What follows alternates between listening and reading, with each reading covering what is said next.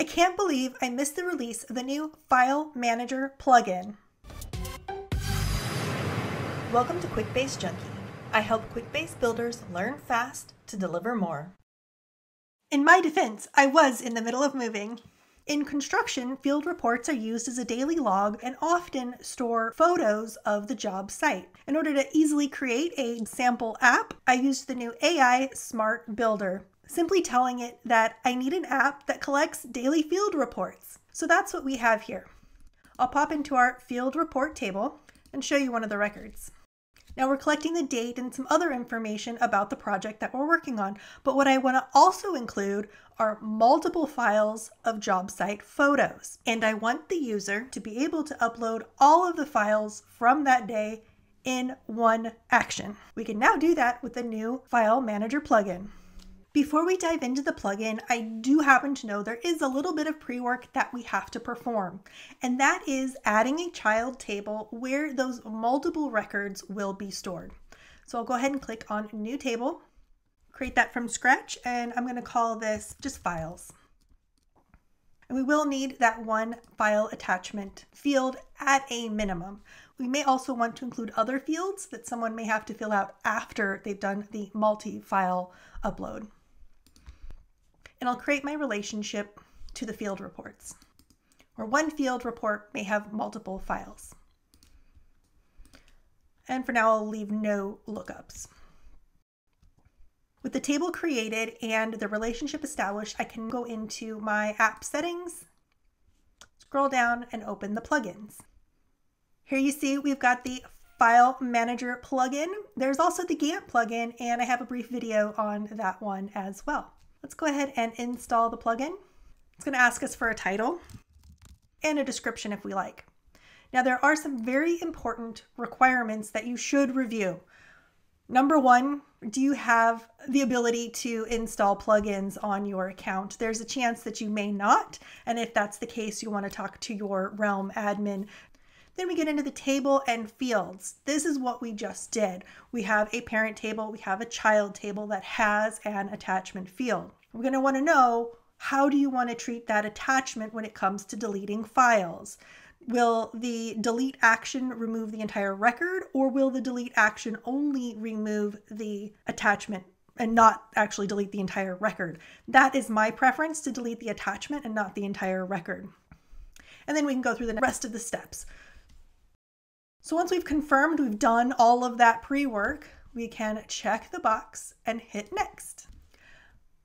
Here we've got several different options when it comes to the file uploads themselves. The max file size, how many files can be uploaded in a single action, whether we want to create a preview for image files, and then what happens when we delete the file.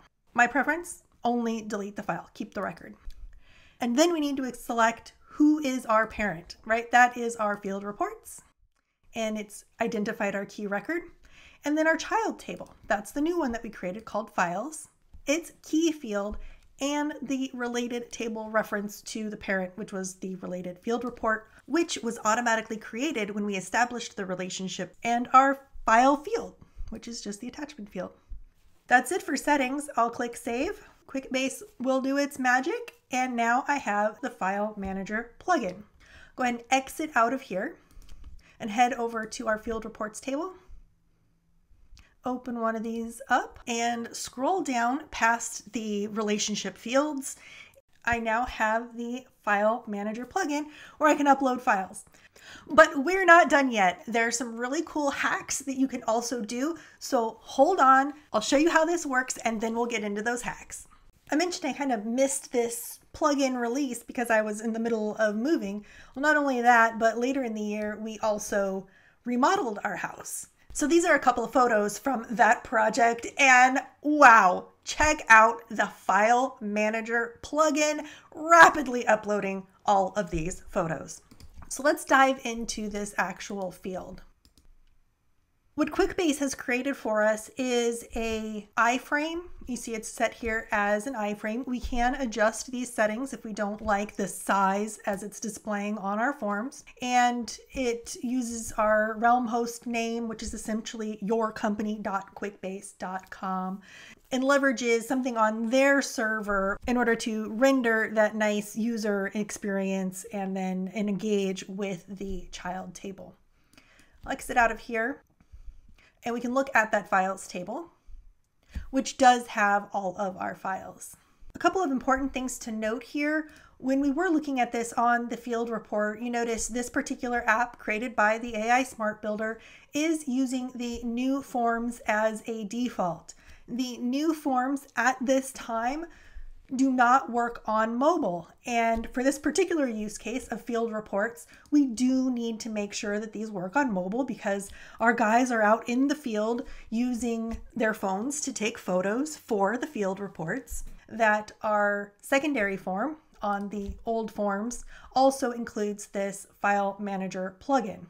Once that's enabled, we will be able to see this on our mobile device and use it in a very similar fashion on the mobile app. Should also work on mobile browser, but you'll want to confirm that for yourself if that's the use case you're trying to solve for. I'm just going to rearrange this really quick. That looks better. Now, because this field is a formula URL field, we can do a few other things with it if we wanted to. We don't necessarily have to embed it as an iframe. We can include it in a new window. Just save that setting and see what that looks like. Refresh. And now we've got a link or a button. You can set this up as a button that will open a new window with the File Manager plugin. You might prefer something like this where this interface is sort of separate from your form itself and your files ultimately then live here on a regular embedded report. We could also set that up as a pop-up window. I actually really like this view. Let's go ahead and change that to show a button and save, refresh. Now when we click the button, we get a pop-up window, it's just over here, and we can upload our files. Close it out. Now we would have to refresh this screen as well in order for all of those files to show up in our file section. You could turn this into a rich text formula field. Gives you a little bit more control over that pop-up. I'm actually going to use my button starter tool to quickly give me the code for our pop-up and include the refresh on close. Snag this piece of that formula. Make a couple more edits here. Just want to be really, really careful not to modify the actual URL that Quickbase has generated for you. And I'll save. Head back into a field report. Let's go ahead and grab one we haven't used yet. I can click this Upload Files button. That gives me a pop-up. I can control the dimensions a little bit better in the rich text field as opposed to the URL field. Upload some more files. And in this case, when I close the window, it's going to refresh automatically because of that setting that was included in the URL, and my files are all there. Going back to the original, when we choose to delete one of these now, so we've got 7 files, so I'm going to delete one, delete the file but not the record, and so that's what's going to happen. So just to be sure, we've got 6 files now there, but we actually still have 7 records. If you did have additional data that needed to be added to each of these, you could use the grid edit function or potentially go into each of these records and say add a file name or other information that needs to be recorded along with it. But the actual action of uploading those files is much, much quicker. One more thing to add. If I need to add a new field report, you'll notice there's a problem. Because the record hasn't been saved yet and there is no parent record ID available for the plugin, I'm getting this error message. Essentially, I need to go into the form settings, into the field, and remove this add option. This way, it only shows once the record has been saved. You may also want to include some additional messaging to that effect, so that way users understand that they first need to save the record before using the File Manager. That should be just about everything you need to know about the File Manager plugin. I hope you enjoyed this demo and get an opportunity to use it for yourself. If you liked this video, there's a whole lot more going on over at quickbasejunkie.com/training. And when you're ready, I'll see you in the first lesson. If you found this video helpful, let me know. Hit the like button and subscribe to the channel. Bye for now.